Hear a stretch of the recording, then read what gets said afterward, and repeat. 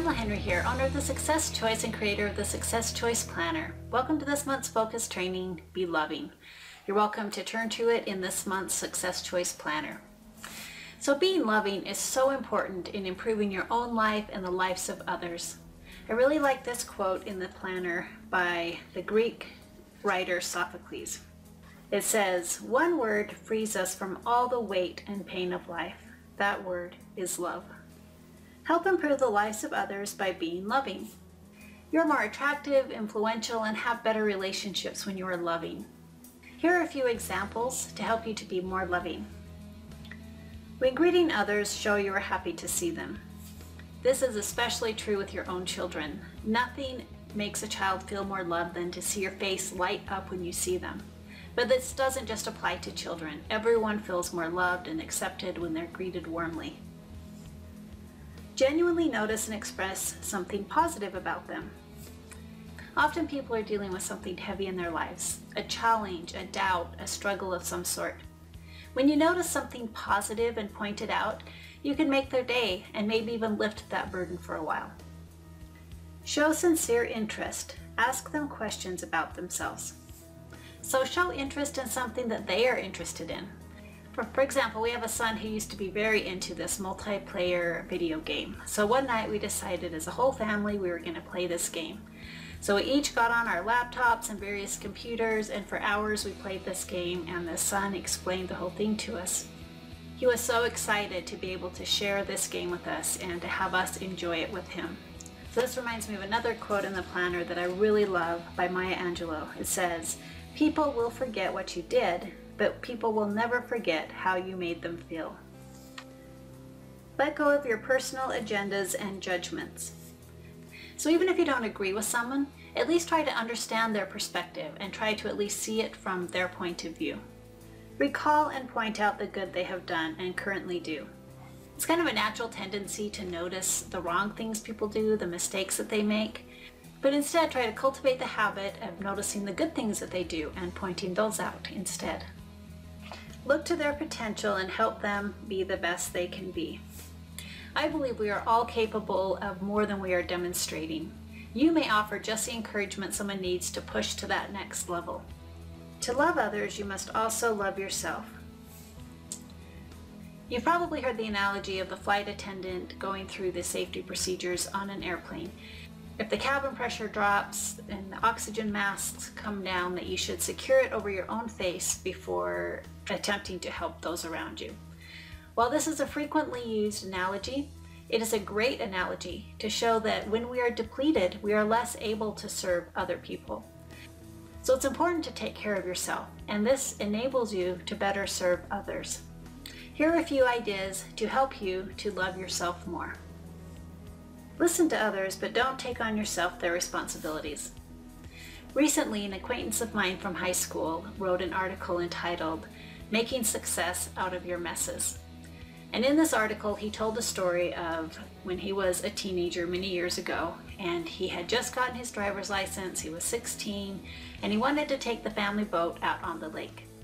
His dad agreed, and so he drove several miles to the boat storage facility. And the workers there loaded up the boat, they hooked up the trailer to his vehicle, and he started for home. And as he was driving home, he went across some railroad tracks, and he heard this click clink as he went across the tracks. He didn't think anything of it until he got into the left-hand lane to make a turn, and his boat passed him on the right, heading straight for oncoming traffic. He, of course, was terrified that this was going to cause an accident, go into traffic, but luckily the boat veered off and instead plowed over several parked cars. This friend was, of course, terrified and worried, but this was before cell phones were common, and so he went into a local business and sheepishly called his dad. He said he never forgot his dad's response. When he called his dad simply said, "Brett, call me back when you've got this all taken care of." So the dad didn't yell at his son, he didn't berate him, and he also didn't rush over there and solve it all for him. Instead, he empowered his son to handle the situation. So he did. He called the police to come take care of the cars, and he called the boat storage facility to come take care of the boat, and he was empowered to handle the situation. I think this is a great example of not taking on someone else's responsibility and instead empowering others to handle their own problems. Don't accept disrespect. And don't accept abuse of any kind. Know when to be quiet, when to walk away, and when to not add fuel to a fire. Spend time on your goals and interests. Sometimes we can get busy with work and family and not spend time on our goals and interests. There is nothing selfish about taking care of yourself. Don't neglect your responsibilities, but it's important to spend some time pursuing your own goals and interests. I had a neighbor who she and her husband had 3 small children, and they were starting to feel overwhelmed, and they felt like they needed some renewal. They got together, and as a couple, they worked out a plan. Where she was home all day with the kids, she really wanted to get out of the house and she wanted to develop a new skill. So she decided to sign up for a martial arts class. And once or twice a week, her husband stayed home with the kids while she went and attended this martial arts class. He, on the other hand, felt like he was learning a lot at work, and that wasn't his need, but what he felt like he needed was to reconnect with some friends and to unwind. So 1 or 2 nights a week, he went gaming with some friends. And by their being able to both pursue their interests, they received that renewal that they were looking for. Give yourself time to be alone. We don't get our best results when we are moving at full speed all of the time. Perpetual motion is exhausting. Take time to be alone, to plan, to ponder, to evaluate, and to replenish. This month, I challenge you to be more loving. Show more love by strengthening relationships with others and with yourself. Express happiness and interest in others and in their activities.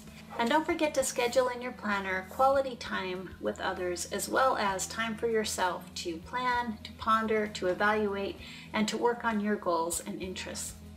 Again, this is Pamela Henry, owner of The Success Choice and creator of the Success Choice Planner, reminding you to live your life on purpose, with purpose, choosing joy in your journey today.